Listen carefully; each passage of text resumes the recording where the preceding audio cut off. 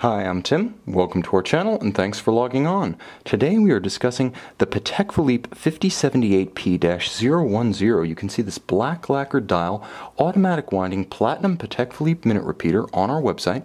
Subscribe to our YouTube channel if you enjoy these videos, and please click on the card in the upper right hand corner of the screen, that one in the upper right hand corner, to see our full sales listing for this watch with accessories included in the sale, high resolution images for your desktop, and naturally complete pricing details for this Patek Philippe 5078P-010.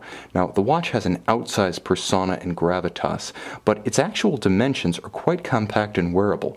38 millimeters across the round of the case. That's not including the repeater slide or the crown from 9 o'clock to 3 o'clock. In terms of thickness, despite a minute repeater and automatic winding, it's very slim, only 11 millimeters with a generously domed bezel that allows a dress cuff to slide up and over quite easily. Now, the watch from lug to lug is a very traditional Patek Philippe, 44.5 millimeters, so in my estimation, you can wear this watch on your wrist with great panache, proportion, and security, even if your wrist is as small as 13 centimeters in circumference. And you will note that it fits wonderfully well, but it has more heft than you expect. You never quite expect the mass of a platinum watch when you pick one up, and size does deceive. Of course, the watch does telegraph its platinum case, thanks to the modern Patek Philippe platinum watch signature, a flawless Vesselton diamond between the lugs at 6 o'clock. The lugs are short and downturn quite sharply after they exit the case flank, so it wears well on a small wrist by virtue of lug architecture as well. The strap is a minimalist, black rectangular scale alligator leather with a monotone stitch and folded edges, and a very traditional, if distinctively styled, Patek Philippe pin buckle for quick on-the-fly adjustments and a low profile when strapped down. The case does not lack for definition. All of platinum, extra white. You can see that it features substantial fluting of the lugs to lend them definition and strength, and while the watch has sensuous compound curves when viewed from an off angle like this, you'll also note that the junction of the bezel with the case band and the case back with the case band creates strong horizontals, so it's a little bit of yin and yang with femininity and masculinity, the strength of the masculine side, the grace of the feminine side, but there is no denying that the dial steals the show. Now, the 5078 debuted at Basel World 2005. In 2008, the model you see here bowed with the black lacquered dial, and the lacquer is spectacular. You may ask, why isn't it enamel? Well, the white dial is enamel, but enamel shows flaws, bubbles, ripples, small hairline cracks when you view it under a loupe, and those tend to show in excessively pronounced fashion when black.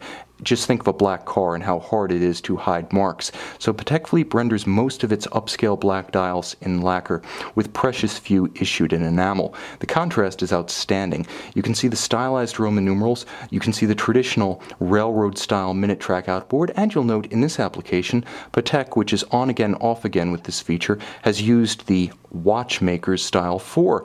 Beautiful foy-style leaf hands at center, and a recessed countersunk sub-seconds track at 6 o'clock with its own miniature railroad track. The watch is just as engaging on the case back, and in fact we may just run the minute repeater again for the pleasure of it, but also so you can see that the governor is hidden underneath the golden filigree-style Calatrava cross. Beautifully disguised, you can see it in action. So let's advance our minute repeater, because we don't want to just hear 1 hour chime, we want to hear at least a couple. So since we were joking about that watchmaker's 4, we may as well choose 4 hours. Let's get ourselves 3/4 and run it right up to the turn of the clock. Try to grab as many minutes as we can. Watch underneath the cross and you'll see the governor start to spin and then stop.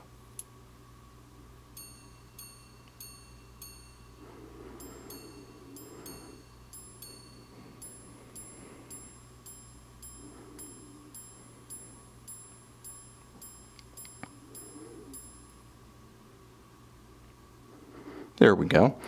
Like I said, perhaps more theatrical on its case back than its dial side. You're looking at the Patek Philippe manufacturer caliber R27 PS. R for repeater, 27 for the diameter in millimeters, and PS for petite seconde, small seconds on the dial. Now, it is a automatic winding movement that's beautiful in that you have the automatic winding, but with the rotor in the same plane as the other bridges, it doesn't obscure the view. Plus, it maintains a very slim profile.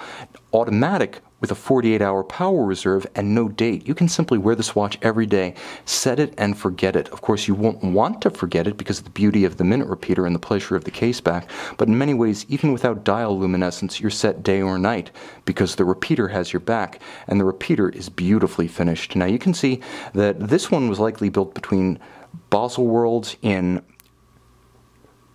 2009 and the present, as it bears the Patek Philippe seal rather than the Geneva hallmark. You can see it to good advantage here. The Patek Philippe seal was created in July 2009. That's when it started going on to movements. And this particular variant of the 5078 has been phased out.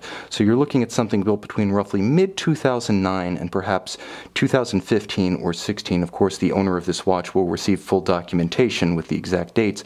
I just like to illuminate some of the physical features of a Patek Philippe that can be used to roughly gauge its age. You'll also note that in any age, those beautifully textured Côte de Genève across the bridges simply stun. There's black polish on both the repeater hammers, which also feature a beautiful mirrored anglage rounded transition to their flanks, which are satin finished, and of course the gongs finished to the same standard. You'll note that all of the screws have black polished heads with chamfered slots, and although it's somewhat obscured, there's a tight and even perlage across the base plate below the Gyromax style balance beating away at 21,600 vibrations per hour. Gyromax, a free-sprung balance architecture, has been used by Patek Philippe since about 1950, and free-sprung, it allows the watch to take and hold a precise regulation. Generally, also in the face of bumps, vibrations, or disruptions on the wrist, it's simply more durable. You can see and you can purchase this extraordinary platinum automatic minute repeating Patek Philippe 5078P-010 on our website.